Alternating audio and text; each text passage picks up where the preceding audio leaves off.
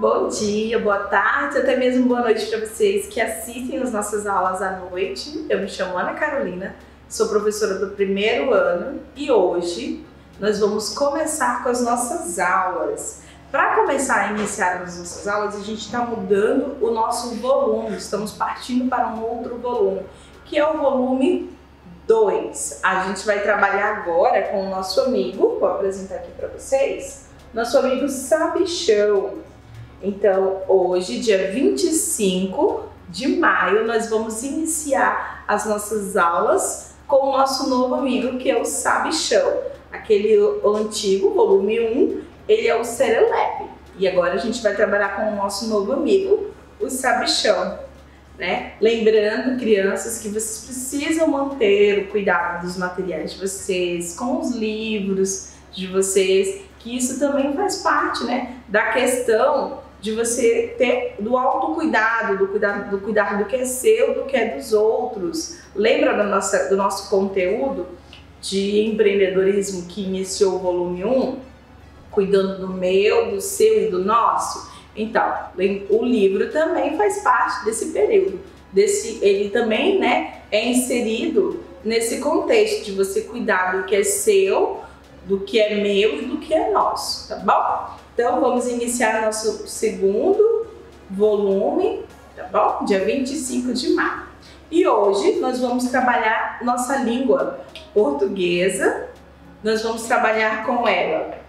Hoje nós vamos trabalhar a língua portuguesa. Em língua portuguesa nós vamos trabalhar gentileza, gera gentileza. Vamos trabalhar a página 2 e nós vamos trabalhar também conto.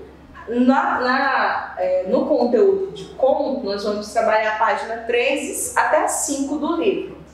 Geografia, a gente vai trabalhar os ciclos naturais. É algo totalmente do que a gente estava trabalhando.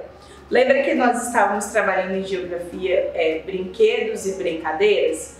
Nesse novo livro, né, no nosso amigo Sabichão, nós vamos trabalhar ciclos naturais. É algo totalmente diferente do que a gente estava trabalhando.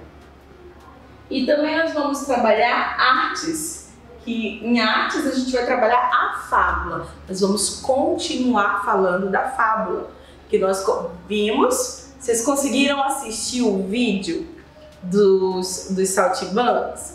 Gente, é muito divertido. Eu espero que vocês tenham assistido. Quem ainda não conseguiu acompanhar essa aula, dá uma olhada lá no playlist do Instituto. Você vai lá no YouTube, acessa o canal da escola, do Instituto, e aí você vai em playlist, você vai encontrar uma lista com todas as turmas, os vídeos de todas as turmas, e aí você vai lá no primeiro ano e você vai conseguir acompanhar todos os nossos vídeos. E um dos vídeos a gente falou em artes, a gente trabalhou a questão da fábula, e eu deixei até um link para vocês acompanharem o vídeo do grupo Saltimbanque, que é o quê? São um grupo de artes, que trabalham em artes. Então, assim, eu espero que vocês tenham assistido. Quem não assistiu, volta lá, assiste, porque é muito divertido.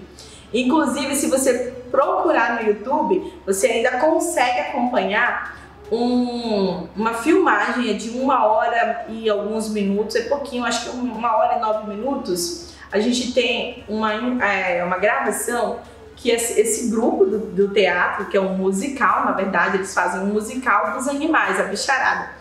E são assim, acontece no teatro e eles gravaram tudo, então é muito divertido, é bem bacana, eu espero que vocês tenham assistido. Quem não assistiu, volta lá, dá uma olhadinha, assiste, procura também esse do vídeo que eu tô te falando de 1 hora e pouco, paizinho, mãezinha, que é do teatro, vai contar toda a história dos animais, conta a história do burrinho, da galinha, do cachorro e da gatinha, tá bom? Então vamos começar nossa aula? Vamos lá! Em língua portuguesa, a gente vai trabalhar gentileza, gera gentileza. Então, eu trouxe para vocês aqui um manual da gentileza. Vocês estão vendo aqui? Conseguem ler? Deixa eu aproximar para aqui pertinho de vocês. Manual da gentileza. O que é gentileza? Gentileza vem de gentil, que é um adjetivo, a pessoa ser gentil. como você disse, a pessoa é bonita, é algo que é relacionado à característica de alguém. Então, eu trouxe um manual da gentileza. E no manual da gentileza, eu trouxe para vocês aqui algumas coisas, olha só. Eu trouxe aqui, contribua. Não sei se vocês vão conseguir ver, mas ó, contribua. O que a gente pode estar contribuindo? Com ações que podem mudar o mundo.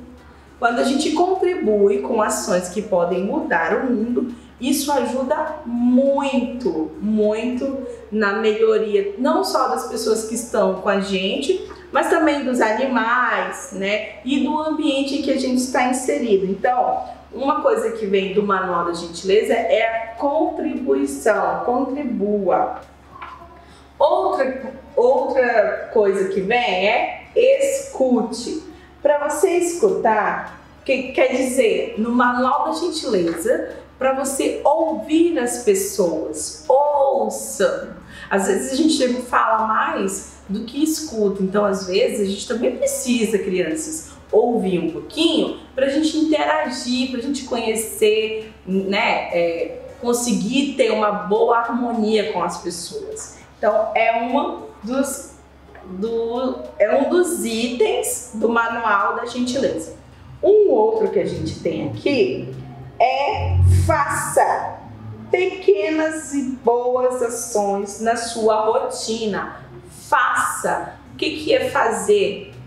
São coisas simples, coisas que a gente pode fazer em casa, no nosso dia a dia, como aquela questão de você, deixa eu pensar aqui, ajudar a mamãe a lavar a louça, enxugar a louça, né? Eu sempre, quando eu penso em questão de ajudar, eu lembro muito da Mariana, que a Mariana, nossa coleguinha de sala, ela sempre é prestativa e ela gosta de ajudar e ela gosta de mostrar que ela ajuda, e ela sempre conta pra gente que ela cuidava da irmãzinha dela, né? Do irmãozinho, do bebezinho, que é o irmãozinho que ela tem. Não lembro se é menina ou se é menina, mas ela tem um irmãozinho, né? Um bebê. E ela ajudava a cuidar, né? Ela ajudava a mãe dela em casa. Então, assim, essas pequenas coisinhas também fazem parte do Manual da Gentileza. Então, a gente pode saber que essas crianças são gentis. A Ana Carolina também é uma criança muito gentil, ela sempre é prestativa. A Emily Kate também sempre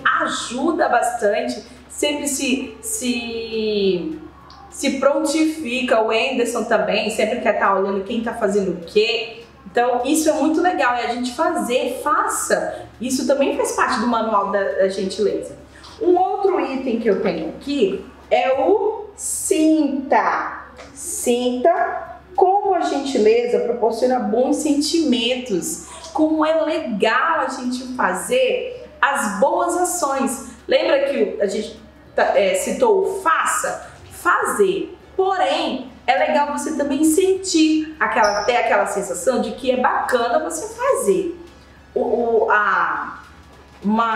Fazer, né, ter uma atitude positiva, uma atitude legal. E eu tenho aqui também, ó, o deseje. Um bom dia a todos e sempre um bom começo. É legal você passar pelas pessoas e dar bom dia, boa tarde, cumprimentar. Às vezes você não precisa parar para falar, mas você pode muito bem passar, né? Oi, tudo bom? Oi. Geralmente quando os nossos pais, vocês que são crianças, quando chega na casa de alguém, né? O pai fica assim, fala com ele, porque geralmente a visita fala, oi, tudo bem? Você fica meio com vergonha. Então, é legal você falar também, cumprimente, fale com as pessoas, isso é muito bom. E deseje, lógico, um bom dia, uma boa tarde, que faz parte também do item, né, da gentileza. Nós temos um outro item aqui, que é mude. Mude sua perspectiva de olhar. Faça o bem sem olhar a quem. Isso também é muito importante, porque às vezes a gente faz as coisas esperando que outras pessoas, ou até mesmo para quem a gente serviu, que elas agradeçam. E muitas vezes, né, muitas vezes, as pessoas acabam esquecendo de fazer essa gentileza de agradecer. Então é legal, crianças, vocês fazerem, mas para vocês se sentirem bem, se sentirem que vocês estão ajudando. Isso faz parte pro crescimento de vocês, tá bom? Um outro item que eu tenho aqui, ó, sorria, sorria, sempre. Esta é a melhor forma de ganhar sorrisos. Por quê? Porque se você sorrir, eu vou sorrir de volta. É muito triste a gente falar com as pessoas e a pessoa tá todo o tempo de cabeça baixa, né? Querendo chorar, ou nem quer falar, emburrado. Não é legal, o ambiente não fica bacana. Então, bom mesmo é você poder compartilhar esses momentos com as pessoas sorrindo. Então, é legal sorrir, porque as pessoas sorriem para você também. Eu tenho um outro aqui no manual, que é o olhe. Olhe nos olhos para conversar. É muito importante você olhar para as pessoas quando você estiver falando e olhar para ela. Isso faz parte também da comunicação. Não é legal a gente estar falando com você e a pessoa, né, tá olhando para o outro lado e alguém falando aqui. Isso não é legal. Mostra respeito, mostra que você se importa com aquela pessoa, você olhar para ela. Às vezes, quando eu vejo que tem muitos alunos falando, eu paro para olhar mesmo, porque eu digo, espera, todo mundo para. Então, um fala de cada vez, que é para mim poder olhar para vocês. E isso também é muito legal, faz parte do manual da gentileza. E não por último e não menos importante, eu trouxe aqui, ó, o respeite. O que é o respeite? Respeite as necessidades de cada um. Ou seja, a gente precisa respeitar todos que estão ao nosso redor, todos que estão à nossa volta. Cada um tem o seu jeitinho peculiar de se comportar, de agir. Claro que a gente precisa tomar muito cuidado para que a gente não fique ultrapasse. A gente tem o nosso jeito de agir, de pensar, de falar, de se comportar, mas a gente tem que ver, prestar atenção se isso não vai entrar no espaço do nosso colega. Então isso também faz parte do manual da gentileza, tá bom? Então a gente fez o nosso manual, ou seja, vamos falar quais são? Contribua, escute, faça, sinta, desejo, mude, sorria, olhe e respeite. Então são 9 itens que você pode guardar para você, que vai te ajudar bastante na sua vida. Então, depois a gente volta para falar sobre isso de novo. Vamos lá pegar o nosso amigo, o Serelepe, e nós vamos abrir na unidade 1, né? Na página 2, nós temos aqui, ó, gentileza gera gentileza. O que eu quero que vocês prestem atenção? O legal aqui é vocês prestar atenção aqui. Eu queria que você, é um item bem simples, mas eu tenho que chamar atenção para isso. Gentileza gera gentileza. Vocês perceberam que quando a gente vai fazer a leitura, a gente sempre lê daqui, ó, da direita, da esquerda para a direita? Então, isso é muito importante. A gente tem a compreensão, a gente sempre lê da esquerda para a direita. Gentileza gera gentileza, certo? Fizemos a leitura. E outra coisa, de cima para baixo. A gente sempre começa a ler em cima. Outra coisa que eu quero falar com vocês aqui, vamos aqui para o livro na troca de ideias. Número 1. Acompanhe a leitura desta frase. Gentileza, está escrito aí de azulzinho, gera gentileza, está escrito de verde. Aí a gente vai para o nosso troca de ideias, que é o número 2, o item. Troque ideias com os colegas sobre as questões a seguir. O que eu queria que vocês fizessem aqui? Que vocês conversassem um pouquinho com a família de vocês. Na letra A ele pede assim: o que é ser gentil? Gentil é quando a gente é atencioso, né? Quando a gente é generoso, quando a gente é prestativo. Então, tudo isso envolve em ser gentil. A B, ele pergunta: o que você entendeu na frase apresentada assim. Então, essa é uma reflexão que vocês vão ficar pensando aí em casa e conversar com quem está acompanhando vocês também. Na C, que palavras você usa para expressar gentileza? Isso também é uma questão de vocês estarem pensando em casa. Lembrando que o simples fato de quando você recebe algo dizer obrigada, isso também refere-se à gentileza, tá bom? Vamos lá agora aqui, ó, na página 3 do livro. Na página 3 do livro, a gente tem o foco da leitura. Lembrando, crianças, que vocês precisam datar as nossas páginas. Então, dia 25/5 e aqui também, ó, dia 25/5. Coloca aí no livro de vocês, tá bom? Acompanhe a leitura dessa história. Eu vou ler rapidinho um trecho para vocês, ó. Eu existo, ele existe, nós existimos. Vô, por que você cumprimenta pessoas que nem conhece? Guilherme, não custa nada ser gentil.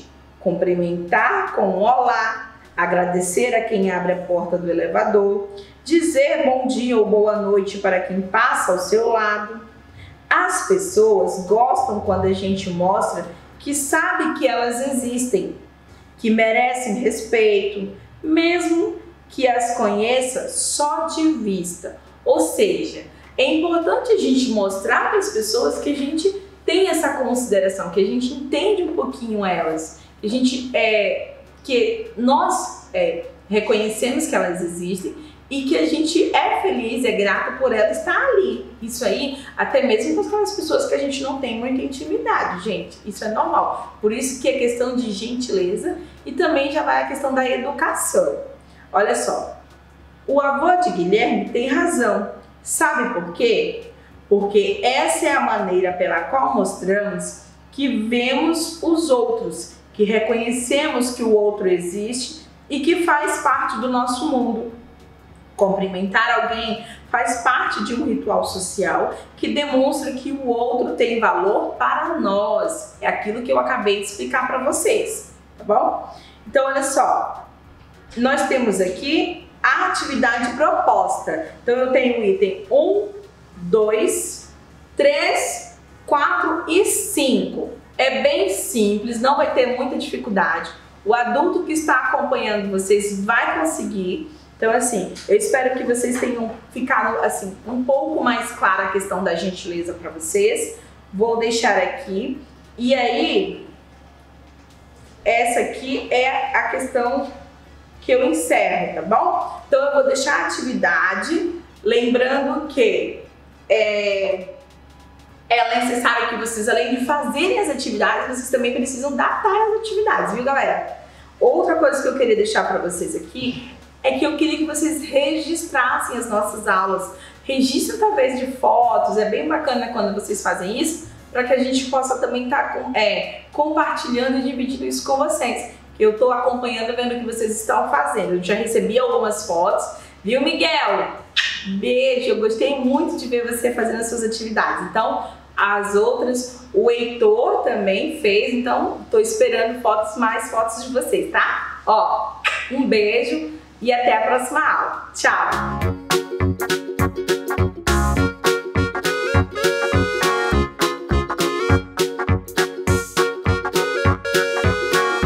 Oi, pessoal, tudo bem?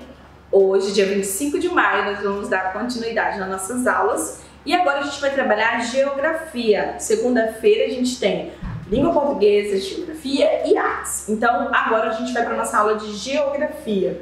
Na nossa aula de geografia, a gente vai trabalhar ciclos naturais. O que vocês entendem de ciclos naturais? Eu queria que você me dissesse o que vocês acham que é ciclo natural. Alguém sabe? Ciclo é algo que, acontece constantemente, é algo, que gira. Natural é questão de naturalidade. Então, é algo que acontece com naturalidade, ciclos naturais. Então, a gente tem aqui, alguns exemplos de ciclos naturais. Por exemplo, vocês estão vendo o que é isso aqui? Isso aqui, não sei se vocês vão conseguir ver com clareza, mas é um pimentão. Pimentão a gente tem na comida, a gente sempre come ele cru ou cozido. Tem pessoas que assam ele. Então olha só, nós temos aqui o pimentão. E o pimentão, ele tem umas sementinhas dentro. Quem não conhece, pede pra mamãe apresentar pra vocês, que é bem legal vocês conhecerem. E aí, ó, as sementinhas dele caíram na terra, no solo. Isso aqui é o solo. Caiu no solo, começou a germinar, porque ele recebeu água. Germinou, olha só, e começou a crescer, floriu e em seguida passou a dar pimentões. Então, esses pimentões aqui, eles também vão ter as sementes que também podem ser plantadas, ou seja, vai virar um ciclo. E aqui eu também tenho o ciclo da berinjela. É a mesma coisa. Ela tá aqui, caiu as sementes, é regado, começa a desenvolver flores, dá as flores, né? E em seguida vem as berinjelas. E aí essas berinjelas que nasceram também vão ter sementes que também podem ser plantadas. Isso é um ciclo, certo? Depois que a gente teve mais ou menos uma noção do que é um ciclo natural, de que é algo que acontece, qual é o ciclo natural da vida? Quando a gente nasce, quando bebezinho, né? Cresce, fica criancinha, que é como vocês, adolescentes, se torna adultos, depois a gente tem filhos, né, ou não, mas a maioria das vezes sim, então tem filhos, e aí a gente já passa a envelhecer. E esses nossos filhos, eles também nasceram, cresceram, vão se desenvolver, então assim, é um ciclo. Bom, é algo que acontece sempre, repetitivamente. Então, olha só. Agora a gente vai utilizar o nosso amigo sabichão e nós vamos lá no item geografia, na disciplina de geografia. A disciplina de geografia é a marronzinha. Encontrem aí a marronzinho e nós vamos trabalhar aqui o número 2, a unidade, ó. E aqui eu trago para vocês, deixa eu aproximar aqui, deixa eu ver se vocês conseguem ver, que esse aqui é a capa do nosso item. Marronzinho, ó, essa cor aqui, página 2. Vocês observaram aqui que a gente vai ter um outro tipo de conteúdo do que a gente estava trabalhando antes. Estão vendo aqui? O que vocês estão vendo aí? Me digam o que vocês estão vendo na capa. Planetas, a gente tem planetas, nós temos o Sol, não é? Aqui é como o universo, olha que interessante. Virando a página, a gente tem aqui a página 2 e lá nós vamos colocar a nossa data, dia 25/5, e vamos trabalhar os ciclos naturais. Na troca de ideia a gente tem aqui, ó. O professor vai fazer a leitura do texto, acompanhe com atenção. Então, eu irei ler para vocês isso aqui, ó. Então, acompanha com atenção aí. Observem, eu gostaria que vocês fizessem essa observação, que a gente tem aí no retângulo um sol, um retângulo não, um retângulo. Sol e lua. Então, vamos lá. O nome do nosso texto é Dia e Noite, ele tá de vermelhinho dentro aqui, ó. Vermelhinho, tá vendo? Dia e noite. Então vamos lá. Não sei se gosto mais do dia, não sei se gosto mais da noite. De dia eu posso brincar, mas de noite eu posso sonhar. Vamos de novo? Não sei se gosto mais do dia, não sei se gosto mais da noite. De dia eu posso brincar, mas de noite eu posso sonhar. É só um trechinho de um texto. E esse texto é da França, Maio França. Ele é de 2000, o texto. Aí olha só, qual é o título do texto? Qual é o nome desse texto? Eu li aí para vocês no início, é o que tá de vermelhinho aqui, ó. Dia e noite. Então, ao lado aí do ponto de interrogação, você vai responder dia e noite. Por que os autores gostam do dia ou da noite? Aí você vai ter que prestar atenção. Se você parar para pensar, o autor, né, os autores se referem ao dia, por quê? Porque eles podem brincar. E à noite, porque eles podem sonhar. Então, essa já é uma resposta. C. Você gosta mais do dia ou da noite? E por quê? Aí é com vocês. Vocês é que tem que responder. Por que você gosta mais do dia? Por que você gosta mais da noite? Eu gosto mais da noite, porque a noite é mais calma. E eu fico mais calma. Eu sou mais elétrica, então à noite eu fico mais calma. Isso pra mim é bom. Então, pra vocês, qual é o melhor, de dia ou à noite? D. Em sua opinião, por que existe dia e noite? Também é um assunto para se abordar em casa. Por que vocês acham que existe um dia e a noite? Por que vocês acham que a gente tem essa divisão dos dias? Lembrando que quando a gente está de dia, a gente tem quem? O sol. E quando está à noite, além da ser mais escuro, a gente também tem a lua, certo? Então, eu vou deixar para vocês essa reflexão, respondam essa troca de ideias aí em casa, e aí eu deixo para vocês essa reflexão do dia e da noite, tá bom? E a gente está dando introdução dos nossos conteúdos, isso é um conteúdo muito legal, eu gostaria muito que vocês estivessem aqui em sala para a gente poder trabalhar eles com mais contextualização, para vocês terem mais pegarem mais esse conteúdo, porque ele é bem bonito e é bem divertido também, tá bom? A gente fica por aqui, a nossa aula encerra e a gente se vê na próxima aula. Tchau!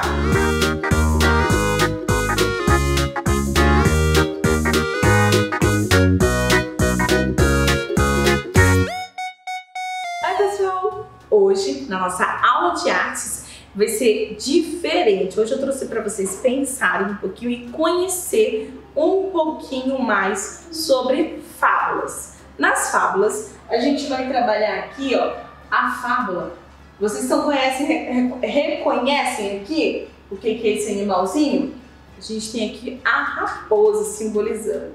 Então a gente tem a raposa e as uvas. Então eu vou ler para vocês aqui a fábula, um resumo da fábula A Raposa e as Uvas. Então, escutem com atenção. Olha só. Uma raposa, bastante faminta, há dias, caminhava por um pomar até encontrar um cacho de uvas bem apetitosos. Ó, ela vinha caminhando e ó, acabou que viu as uvas. As uvas se encontravam em seu ponto de corte ideal e exalavam um cheiro hipnotizante. Então, quando ela bateu o olho nas uvas, ela, opa, vamos lá dar uma olhadinha. Então, olha só, bem como sua aparência. Sabendo que não havia ninguém por perto, a raposa se preparou para pegar as uvas a todo custo. O problema é que o cacho da uva fica no alto. Então, olha só, ela foi lá, viu e resolveu ir a se aproximar. Quando ela se aproximou, ela já imaginou comendo as uvas, olha só. Só que o que ela conseguiu perceber também? Quando ela foi pegar, ela percebeu que as uvas estavam num lugar muito alto e ela não tinha altura suficiente para alcançar. Então, olha só, ainda que estivesse limitada pela fome, a raposa deu tudo de si para pegar o cacho, mesmo longe de suas patas. O animal não parou de tentar tudo que tinha à mão para pegar. Então, não foi só com a patinha que ela tentou pegar, não. Ela inventou 1000 coisas para ver se conseguia alcançar. Ainda que estivesse limitada pela fome e circunstâncias, não parou de variar suas habilidades de caça. Contudo, tudo se mostrou inútil, ou seja, ela tentou várias várias formas e mesmo assim ela não conseguiu pegar as uvas. E aí, olha só, após diversas tentativas sem sucesso, finalmente ela desistiu, se mostrando faminta, cansada e bem desesperada. Logo deu meia volta e insinuou ir embora, até que se virou e encarou as uvas. Para se consolar do próprio fracasso, afirmou que as uvas pareciam verdes ou estragadas. Após isso, afirmou o quanto não valia a pena seguir inconformada. Vamos pensar sobre isso? Ela tentou pegar. Primeiro, olha só, ela viu as uvas, se aproximou e imaginou-se comendo as uvas, porque o que ela foi fazer? Quando ela viu, ela achou que as uvas eram suculentas. Então ela se aproximou, já imaginou ela comendo as uvas. Veio, tentou de diversas formas pegar as uvas e ela não teve sucesso. E aí, quando ela observou que ela não teve sucesso, o que aconteceu? Ela simplesmente resolveu dizer que as uvas não valiam tanto esforço, que a uva não era tão gostosa, né? Que isso não era legal, que ela não precisava ficar ali chateada porque ela não tinha conseguido pegar a uva, porque a uva não era tão boa assim. Só que a gente precisa prestar atenção, porque a fábula, ela traz pra gente uma reflexão sobre o que está sendo falado. Então, olha só, podemos nos colocar no lugar de uma raposa e dar para a uva a representação de um objeto que queremos muito. Por diversas vezes tentamos alcançá-lo, empregando todas as nossas habilidades que temos guardadas. A depender das circunstâncias, devolvemos outro a fim de obter sucesso. E eventualmente os nossos saltos não evitarão um fracasso. O que é legal a gente trabalhar aqui é que de muitas vezes a gente precisa, a gente quer muito ter um objeto, quer ter alguma coisa. Por exemplo, vamos citar o telefone, que o celular eu sei que vocês tudinho querem ter. Isso é um item que eu sei que vocês gostam. Então, é uma criança que não tem celular, mas quer. E aí, ela fica muito frustrada quando ela não recebe aquele não. Que ela não pode ganhar aquele telefone, ou que o papai e a mamãe não pode dar, ou que o vovô e a vovó não é o legal, não acha legal. E a criança acaba se sentindo frustrada porque não ganhou. E aí ela acaba dizendo assim, colocando, né, em prol da questão da uva, que o celular também às vezes nem ia fazer tanta diferença, ela pode se divertir com outras coisas, com outras atividades além do celular. Sabendo que a gente também precisa lembrar que às vezes na vida a gente recebe não, a gente recebe não como resposta. E nós precisamos saber aprender a lidar com esse não. Não pense que porque o papai ou a mamãe disse que você não pode ter um celular ou que você não pode ir na casa de alguém agora, que eles não gostam de você. Talvez eles estejam tentando te dar um melhor momento ou até mesmo esperar que você amadureça um pouquinho mais para saber lidar com essas responsabilidades, tá bom? Então, nossa fábula que a gente traz aqui é isso, é que vocês possam entender que nem sempre a gente vai ter o que a gente quer.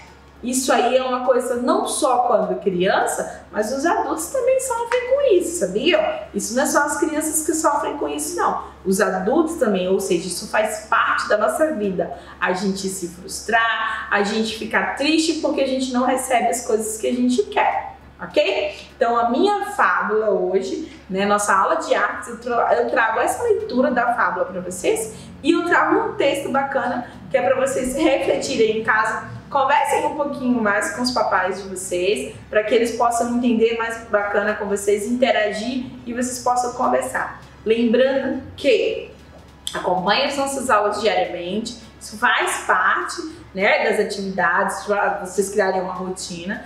E também registre e manda pra gente, que a gente quer ver você fazendo suas atividades em casa, certo? certo? Ó, beijo grande pra vocês e até a próxima aula. Tchau!